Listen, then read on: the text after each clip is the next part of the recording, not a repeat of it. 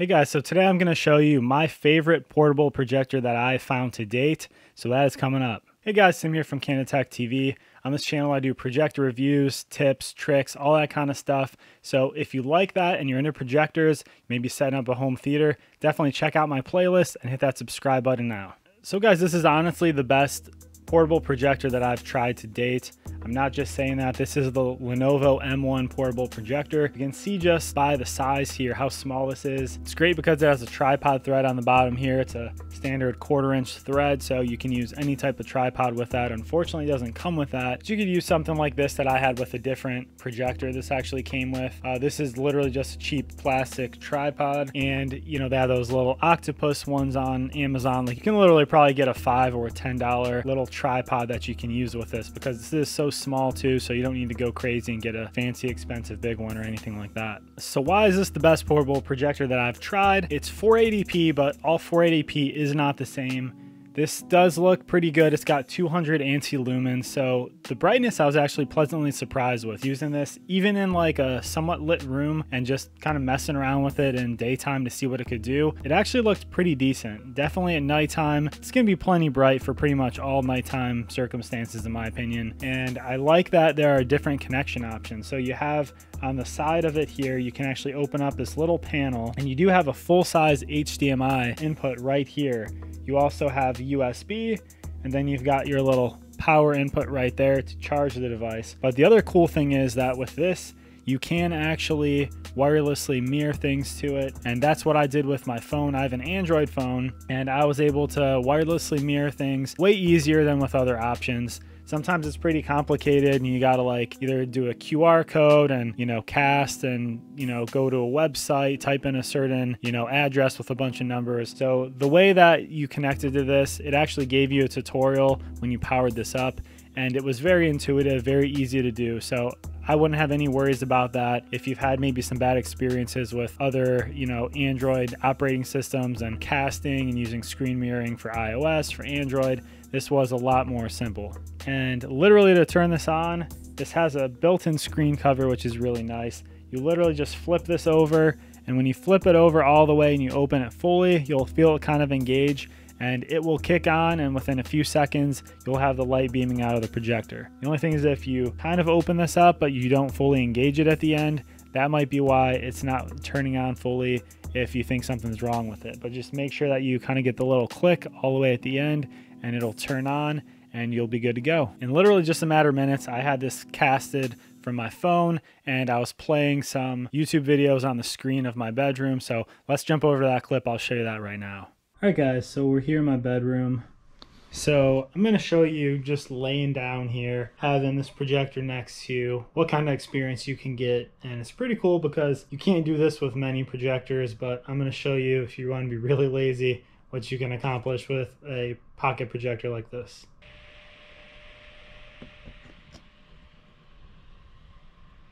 Boom, we're on. Now the cool thing about this is this actually has automatic keystone correction, and it's electronic, so it's pretty neat because once this actually gets booted up, this should actually correct as well and adjust. There we go.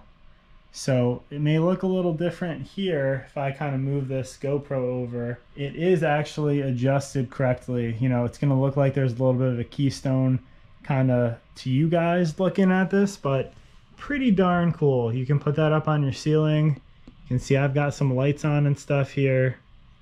And again, this is with a light on. So let me show you real quick. Alexa, turn off the bedroom. So there we go, pretty sweet. Show you again real quick. I mean, I've got the projector right here. I've got on that little tripod, and that tripod is a very budget tripod that you can easily get. Again, look at that, pretty sweet that you could have this up on your, you know, ceiling like this. You could be streaming YouTube, whatever. So if you're going to use this in like a hotel or really take this for travel, it's pretty darn neat because it is a good portable option and it can give you some entertainment while you're on the road. All right, now you see how big that is there. So it is on the floor now. I just have it on the carpet sitting there, and this is a lot bigger. Let me see if you guys can see, so seeing me. So, I mean, I think you can see this well enough. You can see my bathroom door over here. You know, there's a dresser here. Here's Alexa, turn on the bedroom. I mean, here's a queen size bed, okay? Queen size bed. Alexa, turn off the bedroom. So you see how big that bed was there? I mean, here is the picture up on the ceiling. So that's a pretty big picture. That's probably 80 inches across, I would say, if I had to guess. So again, I can come over here, lay down on the bed, and you've got this up on the ceiling there. And again, it's 480p, looks pretty good. It, you know, auto keystone corrects, which is pretty neat. So it pretty much does the work for you. And so you got touch controls here.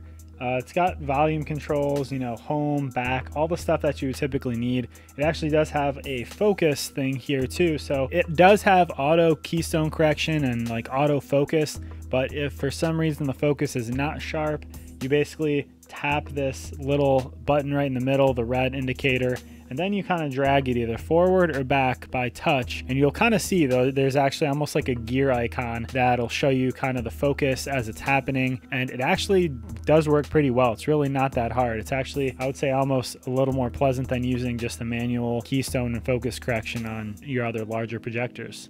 So the speakers on here are actually pretty decent in my opinion. Obviously, if you're using it in a more noisy environment, or maybe you're having it outside and you're having like more of a group watching something on here, you're probably going to want to hook up to Bluetooth, because this does have Bluetooth connectivity. It's Bluetooth 4.1. So you can hook up a Bluetooth speaker, and that's definitely going to upgrade the sound quality.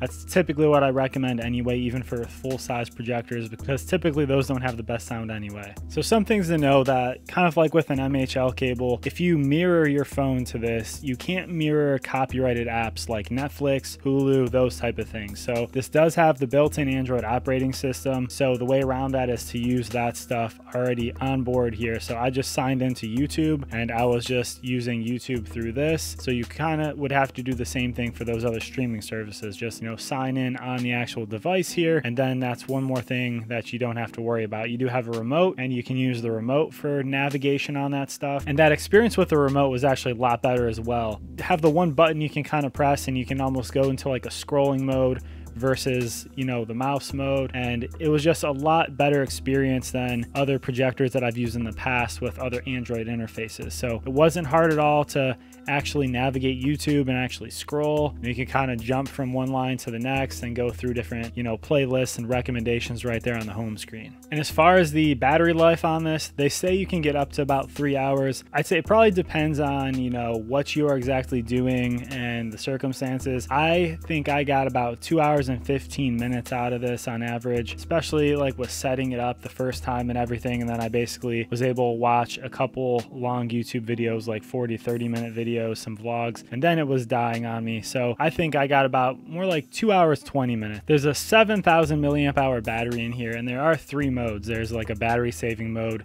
standard mode, and they say like a highlight mode. So I was probably using it more in that standard mode, which is why I got more like 2 hours 15 minutes. But if you wanted to use it a little bit longer, you know, you could. You do have the option to connect it to power there, so you can also do that and keep it powered while you're watching. And the last thing is, let me just say, I thought the auto keystone correction on here would be a gimmick. Thought it might not work well. I was a little bit skeptical, but honestly, this thing worked great with that auto keystone correction. I was pointing it up at the ceiling and it would look perfect. I was pointing at the wall at an angle. So that's awesome with a device like this, because like I mentioned, I would recommend using it with like a little tripod, just picking up something really cheap. You're gonna have that probably up at a little bit of an angle depending on where you have this. To say if it's on like a table in front of you or something like that, then that kind of causes issues. The keystone correction that is manual on most other options and a standard projector, a lot of time in the budget range especially, is not the best. You get fuzziness around the edges and that type of stuff. With this, it corrected and it was pretty crisp and clear around the edges.